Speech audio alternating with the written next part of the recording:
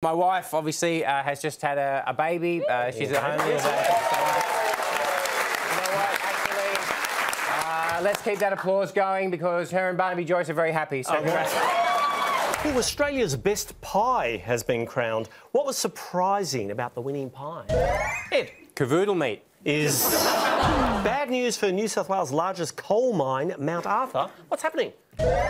Ed. No, actually, I think Glenn, in a shocking manoeuvre, put his hand up rather than buzzing. So. Yeah. I got given a new nickname this week. What am I called now? Ed. The most hated man in Peru.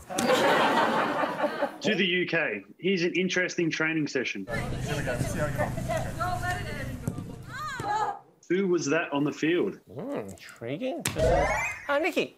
Was that the bald wiggle? Well, it's known by that name sometimes, but officially... So it's Prince William, but she saved it. You've got to let Prince Andrew shoot. He always scores. OK. Ed, have you ever done an ad for a private health insurance? I did one of those ads where it's like you at your healthy self yes. and then your unhealthy self. And which did it's you just me standing next to Pang. Oh, OK.